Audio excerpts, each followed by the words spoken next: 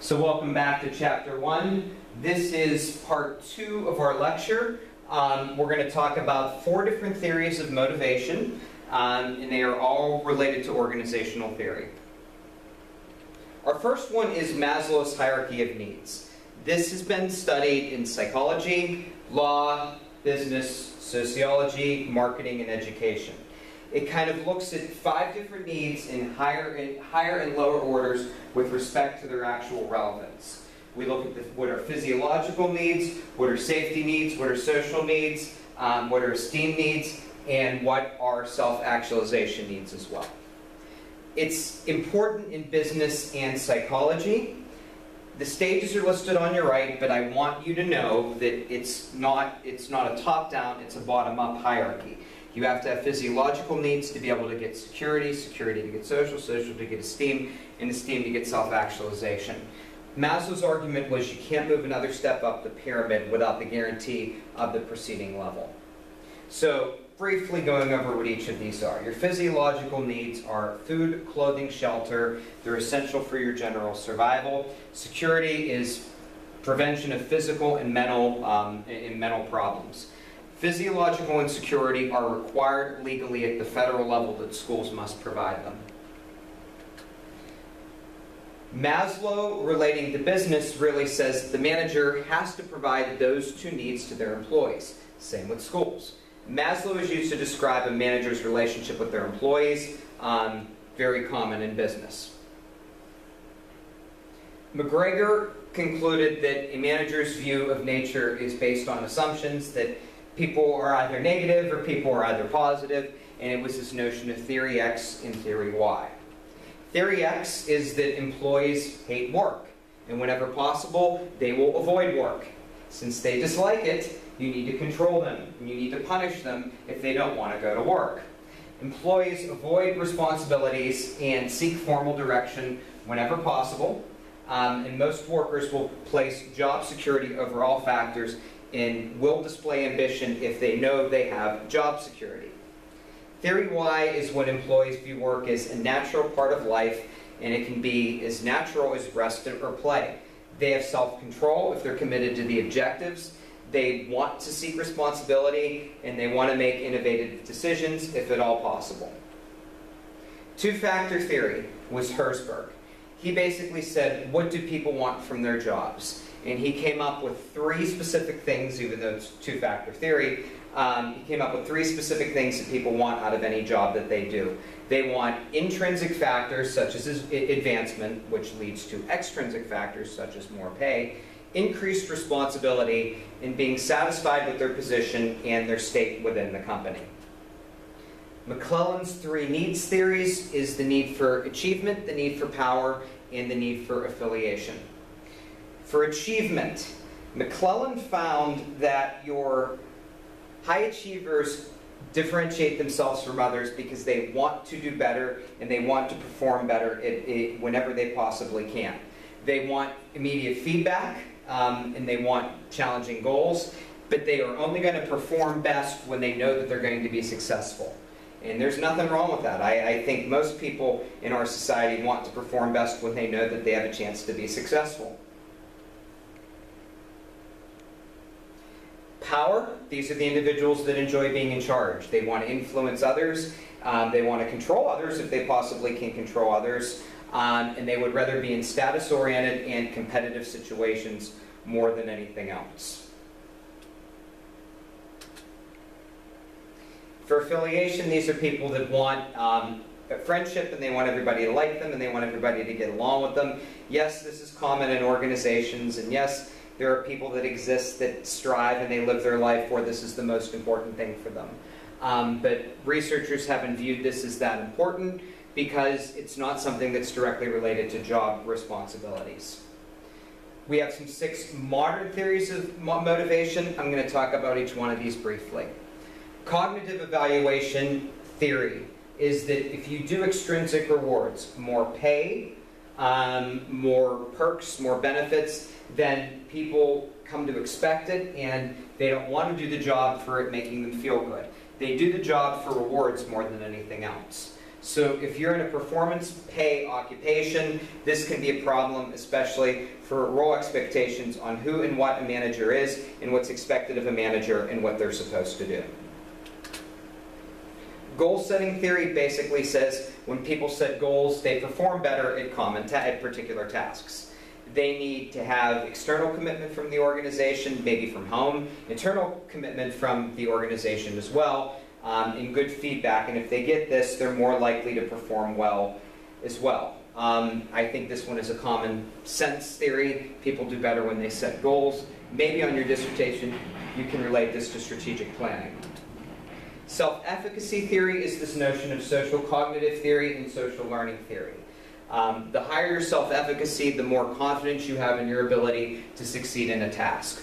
When a manager sets difficult goals for employees, it leads employees to set higher goals for their own performance. So if you give somebody higher goals, chances are they're going to rise to the occasion and do whatever they can in order to perform and be successful.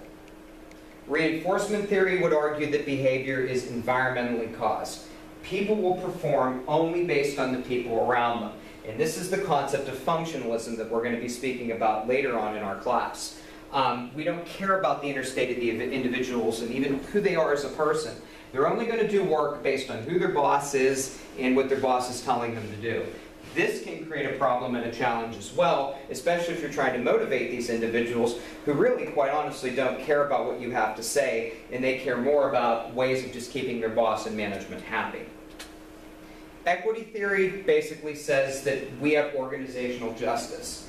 This is a perception of what's good and what's fair in the workplace, that pay should be equal across all domains. It doesn't matter what the job you're doing. It doesn't matter how much time you have in the organization, level of your education. It's that everybody's treated fairly and equally in the organization.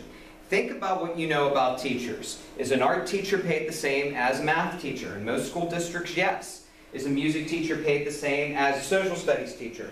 Once again, in most school districts, yes. So this creates an issue in this difficult problem understanding equity theory because, you know, it's done on a school-wide level, but I would say managerially it's not common.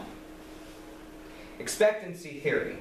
Employees will work hard if they have three following things. They get a good performance appraisal. When they get a good performance appraisal, they get higher rewards, and the rewards satisfy their personal goals. Think about how you do performance appraisals in your school districts as school principals. Most workers do the minimum to get by, which is actually one of the reasons why the evaluation system in Tulsa Public Schools openly says 68% of teachers are all average, 16% are below average, and 16% are above average. This creates a problem that nobody can really achieve these high goals and these high expectations, and that makes things a little more complicated. There's no universal principle for everybody's motivations. They're all different, but under expectancy theory, everybody's going for the performance appraisal, and it is what they care about. So relating this to something that I used when I was finishing my doctorate, it was this notion of panopticism in Foucault. Foucault basically said that life in everything is a building, and you are at a level that's in the center. In order to control people, you have eyes that are watching them at all times. There's security cameras, different evaluations, different locks on doors, and people perform better when they have fear, because you want people to perform better under fear. This really helped develop 1984 by Orwell, which further reinforced this concept. The goal of the supervisor under Foucault would be really just to scare people more than actually help them and make them love their job. We're doing it to basically, the human function is to scare people, which, once again, you have to determine if you think that's an appropriate human function. I don't think it is, but there are some school districts that operate under that. So this textbook is a good textbook for this class because this textbook is going to give you theories that you may or may not agree with, and that's why I like the book. Theories in this book are going to be, you're going to get probably 80 to 100 theories, and I'm guessing that you're going to hate most of them. But remember, the point of this class is to write your dissertation, meaning you are picking theories that actually make sense and hold value and relevance to you. So you need the context to describe the theories and explain them. And if they don't work for you, that's fine. They don't need to work for you. You just need to know them and understand them. So critical theory is one that's very big in school districts right now. We look at this, and some people will call this critical race theory. This came from Paulo Freire's pedagogy of the oppressed. This is the banking system where children were treated as empty beings, that some had knowledge, some didn't. Jonathan Kozol wrote a book, Savage Inequalities. We're going to talk about this a little later in class, but it showed that students living in poverty were in underfunded schools, and they didn't have good enough teachers to help them meet standards. So Savage Inequality says students living in poverty were in underfunded schools and with fewer highly qualified teachers, which led to a hindrance in meeting state and district standards. I would ask in class, let's argue why this is true. Every single person watching this knows this is true. Why is it true? Because individuals that are in these underfunded schools are looking probably to get out. Not a lot of them have a lot of organizational commitment to them. So how do you fix this? How do you fix this in education? You don't fix this in education, people. This is a regular, common occurrence, and if you find a way to fix this, you're going to be a multi-billionaire, not millionaire, and you'll never have to work a day again in your life, and I will still be teaching because I will never find a way to fix this, and I don't expect to fix this. So critical race theory comes out of Gloria Ladson-Billings. She's at the University of Wisconsin-Madison, and she really talks about the importance of the Afrocentric experience. She's done a lot of work that relates sort of to the Black Lives Matter movement in schools. Once again, remember the point of this class. If this is something you disagree with, that's 1,000,000% fine by me. You can agree with whatever you want. But Owens and Valesky don't share this experience or this perspective. But they say organizational theory is you looking at everything and finding out what will actually fit for you in your research. So if you are doing anything dealing with social justice, critical race theory is a major component of your research. And it's definitely something that you at least want to consider looking at, because it is big in schools and it's something that could 1,000,000% impact the direction that your research goes in. So Solorzano in 1997 defined critical race theory, basically saying that we live in a society where our goals as educators is to eliminate racism and racial stereotypes from society, including policy and laws, which that's very, very, very controversial to say.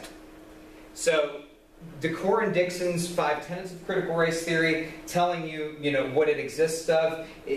Number one is counter-storytelling, meaning people of color should be able to expose and critique normalized dialogues that perpetuate racial stereotypes. So they need to be the ones talking, and they need to be the ones sharing their experiences. The permanence of racism, you need to understand that racism exists and it's everywhere and it's not changing. This is the big one right now in schools, is that whiteness itself is a property, and just the fact that you're white, you have an advantage over everybody. It's the historical view saying that whites get everything. Everything that's given to a white person is handed to them, where people that are of minorities have to work harder for it, and it doesn't matter. The importance of whiteness as property is it doesn't matter your ranking or where you are, even if you're somebody that's working a menial job. Just the fact that you are white, you have a better opportunity than somebody that's African American. Interest conversion, the decisions made by the majority only help people of color when it is in the interest of the majority.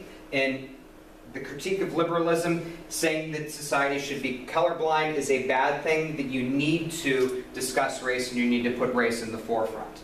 Once again, it's important for me to stress to you that I am not promoting this theory. I would never write about critical race theory. This is not my research interest. This is not who I am as a person. I came from a very rich and very affluent school district. I grew up in poverty, but I taught in a rich school district. So my work doesn't reflect this, but if yours does, this could be a good fit for you as you continue to research. So social justice theory takes a step towards critical race theory in schools using social justice elements and frameworks. and this is something that's normally done in larger urban school districts. So organizational theory really is relevant to today's models of school leadership. There's an increase of work of individuals who are doing functional educational research on organizations. I work with most of these people through ARA and through the special interest groups. When society changes, this causes everything to change, but it could be on a worldwide level as well, not at the national or state level. So, vision and leadership in schools. If we were in class face-to-face right now, we would be talking about, does this matter? Does this mean anything? My argument is that your vision statement should be a goal, and the organization's vision statement should be the goal for the entire organization. Once again, this is totally up to you to do what you want with mission and vision. I have found in my experience that most people don't know the mission statement for the building or for the district, and that creates a disconnect as well. So how do you set a vision for the school? What do our textbook authors say? They say that you need to consult lower levels, recognize the ability to lead, facilitate participation, engage different viewpoints, and demonstrate collegiality and shared leadership when that is possible. So can you do this? And my question has always been, do mission and vision statements make a difference? Do they matter? And if they do matter, what does them mattering exactly look like? Does it have a long-term effect on the organization, or is it going to change when somebody new comes in? That's something that you have to think about and something you have to consider. So our textbook talks a little bit about No Child Left Behind that really furthered this notion that there's a federal role of education in schools. You learned about this in your school reform class. But the goals of it are good goals. I mean, honestly, we want to close the achievement gap for disadvantaged students. We want every classroom in America to have a highly qualified teacher. And we have closely monitored systems of accountability. These are great ideas. But it's important to note that No Child Left Behind says research 116 times, but it doesn't necessarily show specific research things.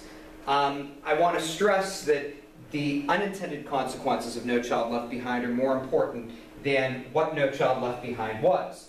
The unintended consequences of No Child Left Behind basically was this idea that we had more monitored systems of accountability for students, teachers, and schools.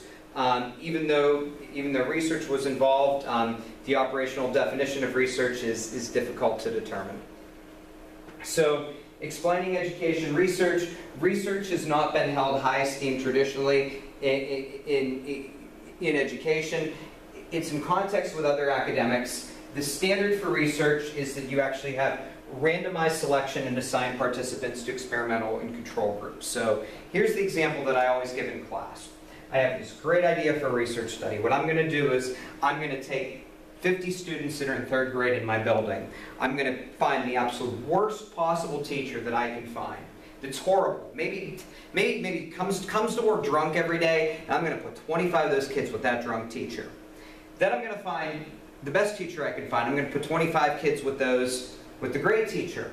I'm going to see what happens. I'm going to count the number of discipline referrals. I'm going to count the number of times parents are coming. But that's good research, right? Well, technically, that's perfect research, but there are so many moral and ethical issues with that make it horrible and make it wrong. And that's the problem. You need to make sure that the efforts that you're doing relate to the moral majority, and when you're dealing with students and when you're dealing with kids, you have to consider that. So, once again, I give you that example. It's not legal, it's not ethical, I can't publish off of it, it means nothing. So, most educational research is case study research. It's perfect for organizational theory. It's what we look at. You don't have to do your dissertation as a case study, but we find that most dissertations in this field are truly case study-based dissertations because of that. So there are no overarching paradigms in education. No Child Left Behind, Common Core, and Race to the Top were forces paradigms. They didn't fly. Education is still at the state and local level, but federal reactions are becoming more of a reality. We're going to talk more in this class about sociology and psychology. The next 2 chapters really look and relate to that in education. I only got about 30 seconds left, but I wanted you to get as much as you can. I'm hopeful you got something out of this chapter, and we're going to look at chapter 2 and chapter 3 in the next few weeks in class. Thank you.